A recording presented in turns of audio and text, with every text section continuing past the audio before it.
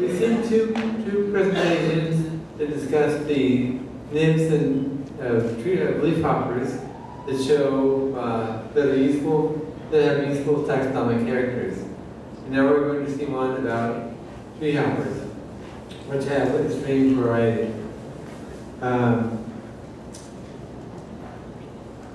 So we can get to it, I guess. So first, I'm going to discuss the principal characters, suites used for adults in the classification, and then I'm going to discuss the characters of the nymphs, and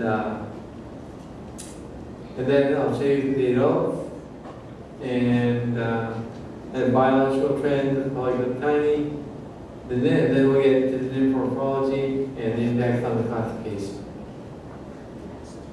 So in treehoppers, the classification, like everything else, is based on adults, and there are 5 principal character suites.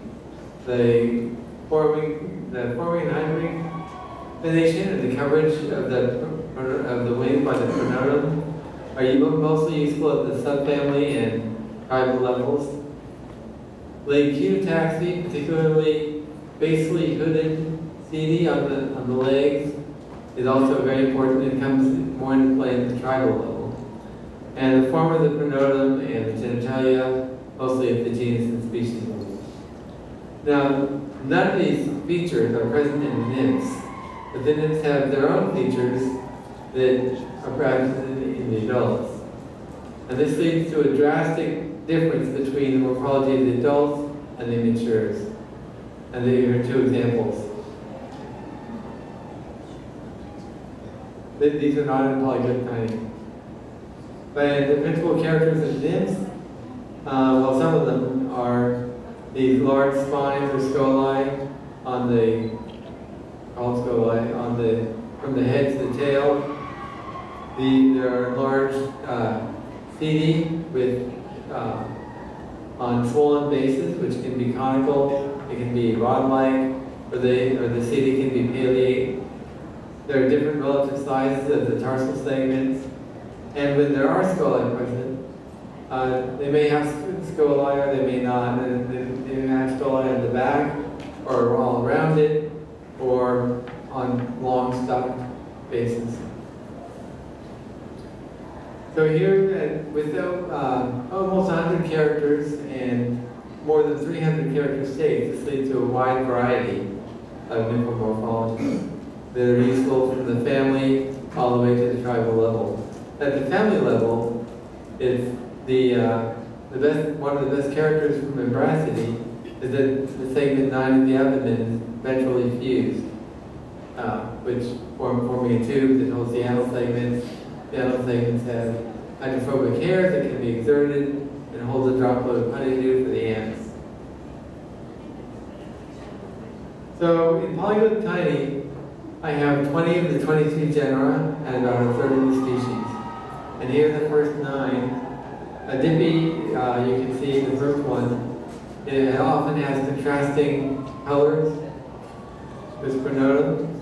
You can also see that the wings are partly covered, and the medial and radial veins are often compressed and pushed forward on the wing, sort of complementing the protection of the pronotum and the coriaceous at the base. And some of them have lateral carini on the pronotum also. There's the next 9. And these are mostly neotropical. I should have said at the outset, almost none of these live photographs were taken by me, but almost all the specimens examined are things I've collected over the last 40 years in the neotropics. These are the last 2. Including Antianthe, which is currently unplaced in the subfamily. And I'm placing it in Polyglyptini especially. The 3 genera I'm missing are not going to provide, I don't think, any surprises if the immatures are discovered. The first one is only known by the holotype and has those contrasting colors that are sometimes in a dippy. The second set across Diclopora and Mendicia might be synonyms. The taxonomic work isn't done.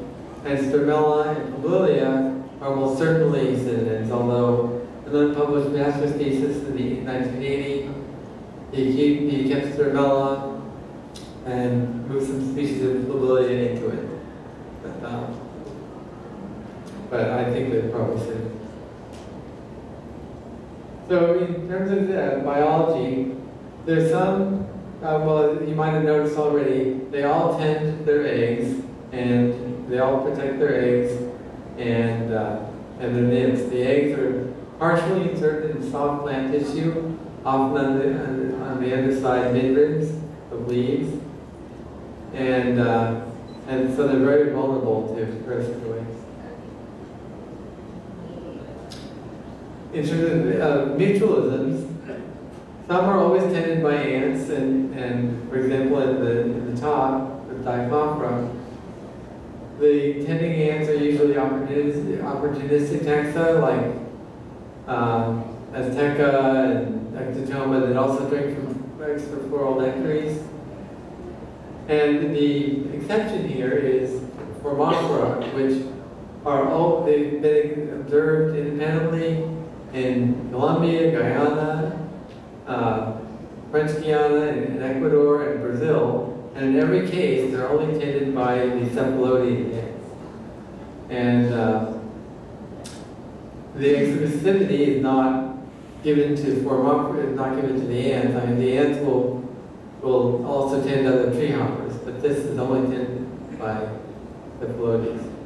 There are other taxa, like Enya, that are never tended by ants, and how that's accomplished, we don't really know. There's a paper by Hinton in 1977 on the genus Auchenorrhyncha, which is basically everything we know about the biology of the genus. And he did lots of informal experiments, like putting the female on eggs underwater and it still stays there. And also did some things with putting an egg on the female on eggs in the middle of an ant trail, and the ants avoided it. And he suggested that there might be some ant repellent pheromone that the treehoppers are emitting. And I put Polyglipta here on the lower right. There's several references in papers mostly from Costa Rica, saying that these are never tended by ants. But in my own experience, I found it not attended during the day, but tended at night by an ant. And I'm not sure if that's a factor of the ant biology or the treehopper biology. So let's get to the immatures. First, I'm going to show you 5 genera that have a unique synaptomorphy within all treehoppers. And that's the single scolus on segment number 9. And this one has a full complement. This Antilia has basically a full complement on the abdomen of scoli, and it has scolus scoli on the mesonotum, but not the metanotum. And you'll see that again in Biotopsis. Again, long. So you can see that the horn is a little different of the nasal pronotum, a little different than Antilia. But it has, structurally, it's pretty much the same. It has a single dorsal scolus on segment 9. It has a full complement on the abdomen, and a pair on the mesonotum, but not the metanotum. This is Polyglya, which again has the same structure. In this species, the mesonotal scoli are small, but that varies. The length of that varies according to the species. And Polyglypta, again, the same thing. A single dorsal scolus on segment 9, full complement on the abdomen, and mesonotal scoli that can be long or short, and nothing on the metanotum. Here's a close-up of the long mesonotal scolus. And those, sorry. So these look These look pretty similar in lateral view, but if you look at the dorsal view, one it looks like it has a bifurcated pronotum, but in fact, those are pronotal scoli. Because if it was a bifurcate pronotum, that would be reflected in the adult, which it is not. And this is what I'm moving to. I'm moving Anthianthe to Polyglyptini because it shares a single mid-dorsal scolus in segment 9. It almost has a full complement of scoli on the other, but it's missing on segment 7. It has the mesonodal scoli, but not the metanodal scoli. And if you look at the lower left, you'll see the pair of scoli like we just saw in Polyglyptin. This new placement is also supported by phylogenetic analyses, which put Anthianthe close to, or sister to, or within Polyglyptini. There's some other 5 that are definitely a group. And I would expect them to all be together in whatever phylogenetic analysis that includes all those species, all those genera. But there's some others that are easy to identify. And one of them is Formophora, which is the only genus in the tribe that has the ventral side of the segment 9 longer than the dorsal side. This occurs in a few other treehoppers, but nothing else. Notogonioides is another very easy to recognize genus because the segment 9 scoli are very widely splayed instead of more or less parallel or slightly splayed.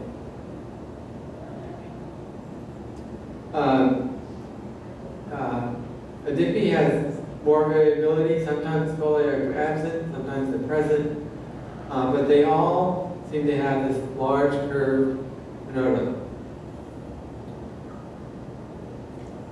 You can see that the scale bar, that this is a minute thing, and there's really not much going on. Like you'll see in some of the other genera. This has dense, short seeding. This is Bilimichia, again, from these photos from Hinton's work. And then on the lower left, is part of a long series without any adult associated. So I was assuming that it's Bilimichia. Then on the right, you see an image from the online version of Hinton's paper. But if you actually go to the paper in printed version, it's more revealing. And you can see that it has the long projection in front and in back. It even has the black outline of the forewing pad. Peonis, another genus that doesn't have a lot going on. It has a fairly long pronotum. Helps. There are two genera that have dorsal carina on the nascent pronotum. This Leafhoppers and HEMIPTERA. Enya is one of the species demonstrated by ants, and they often have a pointed pronotum, and that's reflected on the nascent pronotum. The lax scoli, as you see in other genera. And in Gelastigonia, I would like to say that this bipodal pronotum is a character of the genus, but in fact, there's only one species, the one I have, that has that feature. The others don't have that, so it'll mostly be identified, I think, by the clusters of the large chalazi along the abdomen dorsum. Caranaceae is an Andean genus that is very common on blackberry, and it's also the physically largest genus, and so the nymphs are large. They aggregate. The nymphs have it's not a carina, it's convex, but it's a longitudinal convex ridge which helps identify it.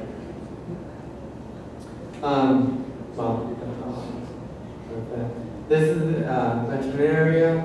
that has sparse, long scoli and a slight bend in the ventral side of the adult signet. There's Methiasa, which also has a bend in signet 9. This is Polyglyptini, which I only have from a photograph. And you can see it's the native pattern is similar.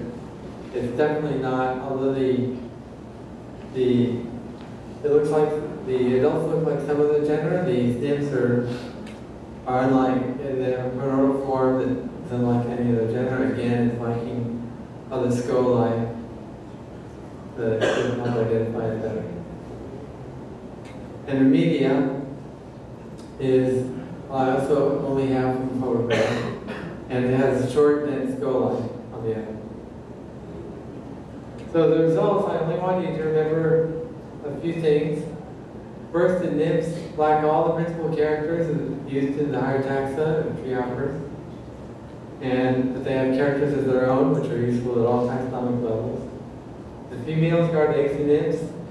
Some are tended by ants, some are not. And there are five genera have a synapomorphy of that single dorsal scolus. And that impacts the classification by moving anti-anthe into the tribe. The future directions are complete the formal descriptions of New World treehopper genera, tribe by tribe. This is part of a longer-term project that I'm doing with Adam Walner. And find and more rare nymphs, especially Narayani. In Spiliani, and especially in Polyglyptini, it's very easy to associate adults and nymphs because they occur together. But in Narayani, for example, they're solitary and not attended by ants, and they're difficult to find and difficult to associate with adults. And then fill in missing genera. But I have pretty good coverage in Polyglyptini. And if you see any, if you're out collecting and find an adult, and maybe even a 10-year-old adult, look for the immatures and please send those to me so I can release my coverage. And there's a few things I cited, the Hinton paper, and the LOI has not published master thesis that let me use her drawings. And other people let me use their photographs. And unless the seaman who just got a permanent position in my lab took all the photos of the pin specimen. Thank you.